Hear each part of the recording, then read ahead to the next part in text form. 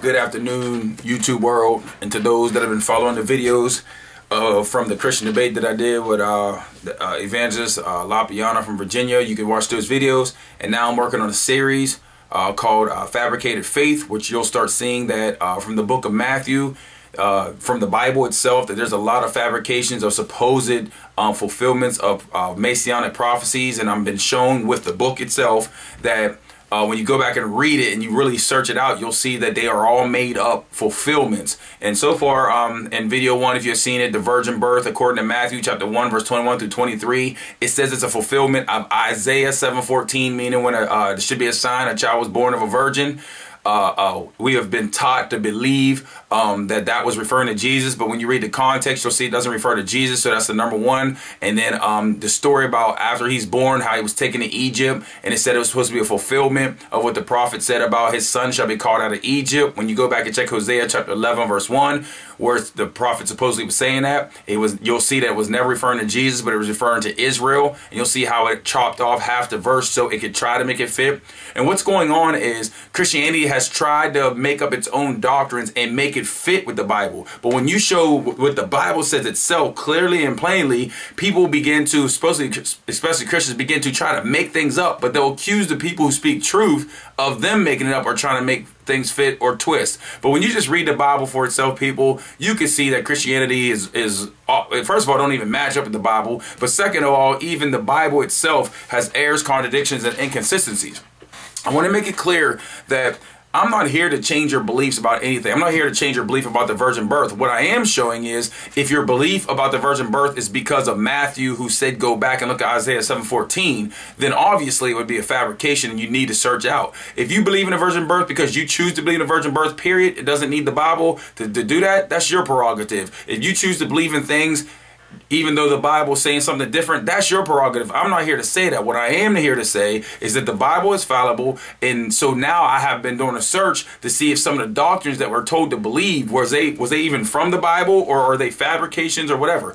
So these sections are dealing with fabrications. I'm going to give 3 and 4 all in this video. We're back picking up at Matthew chapter 2. First of all, I showed you the virgin birth doesn't match up in Matthew chapter 1, verse 22 and 23. Doesn't match up. And then I showed you in Matthew chapter 2, verse 13 through 15 about the so-called fulfillment of him being called out of Egypt. That's a fabricated story, period. That never happened. So let's pick up Matthew chapter 2, verse 16, 17, and 18. And I'm going to show you number 3 of the fabricated faith. So you pick up Matthew 2 and 3. Matthew chapter 2, verse 16. Then Herod, when he saw that he was mocked at the wise men, was exceedingly wroth. He sent forth and slew all the children that were in Bethlehem, and all the coast thereof from 2 years old and under, according to the time which he had diligently inquired of the wise men. Verse 17, here it is. Then was fulfilled. Once again, Matthew trying to make a fulfillment. Then was fulfilled that which was spoken by Jeremiah. So you have to go back to Jeremiah and see it. The prophet saying, in Ramah was there a voice heard, lamentation and weeping and great mourning, Rachel weeping for her children, and would not be comforted because they are not. So notice verse 17, Matthew 2:17 says that the kids being slaughtered and the weeping is a fulfillment of what Jeremiah was talking about. But if you go back to Jeremiah chapter 31, verse 15, you'll find out that had nothing to do with a Messiah going to Egypt and kids being murdered and all that other stuff. And there's no history to back that up or anything. It was not a fulfillment because back in Jeremiah 31:15, it was Rachel's bitter weeping was caused by the exile and captivity of the children. She refused to be comforted in her sorrow and her loss. She's the mother of the northern tribes of Benjamin and Joseph, whose sons were Ephraim and Manasseh. So in Jeremiah, when it was talking about Rachel weeping, it had nothing to do with a prophecy about Jesus Christ. Had nothing to do with it. These are all fabrications, people. Go back and read the context of the prophets when they're speaking. It has nothing. And you're going to have people trying to say it's dual fulfillments and all these theological words. And I'm telling you, I used to say some of these things. This is what I'm saying. And honestly, we cannot do this. So that's number 3, fabricated faith about Jesus. Notice these surround Jesus. These ain't commas and periods and misspellings. These are dealing with supposed fulfillments of prophecies pointing to a Messiah. So these are, if you see that these are fabrications and made up, then you need to start questioning things. And I'll put number 4 on here also, since it's in the same chapter, and it's just weird that it's the book of Matthew. You can see them so clearly.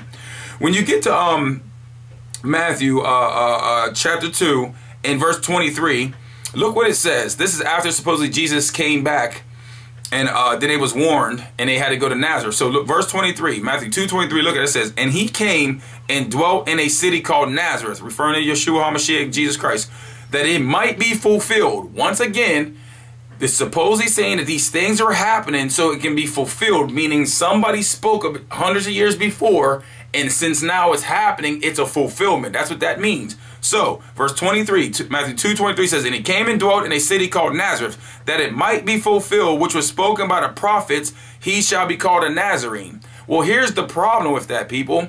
Go back in the Old Testament and you will see that there's no prophet ever saying anything about Nazarene or Nazareth. There's no scripture saying anything about the Messiah being a Nazarene.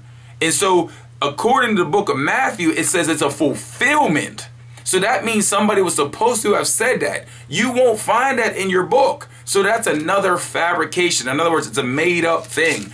And one of our beliefs was that Messiah, that Jesus Christ, fulfilled so many messianic prophecies. And now I just showed you in these 3 videos, I showed you 4 things just from the book of Matthew alone that shows they were made up messianic prophecies. So if they had nothing to do with the Messiah, why is Christianity saying that they did to make us believe in the Messiah? Do you see what I'm saying, people? You can choose to believe whatever you want to believe. This is about the Bible. And I used to believe that it was infallible. Now that I came to this knowledge and understanding, and I see that it's not, I'm starting to see everything now. And I thank God through the Holy Spirit allowing me to see this. But the question is, Christians, how come you deny what's so plain in the Bible? Why deny it? I would hope that if you say that you're following God, you would be an honest person. Do you people honestly deny what I'm just rereading in the scriptures? Do you deny that Matthew has made up fabrications, that these are errors and inconsistencies, but fabrications? Come on, y'all. Because if they're fabricated and you believe them, that means your faith is fabricated. Your faith has nothing to has no foundation. I'll continue on a series showing inconsistencies, errors, and all that for all you people out there who only believe there's only misspelling errors and comma errors. First, you'll say that it's infallible, period. But once you start showing errors, you'll say these have nothing to do with it. You'll start seeing my videos on the second coming. You'll start seeing all these things, and it'll be from the Bible. Hopefully, you will be honest with yourself. God wants you to think. It doesn't matter what you believe, it's what you know. And if you know the truth shall make you free. Get out of religion, please, and get a relationship. God bless you.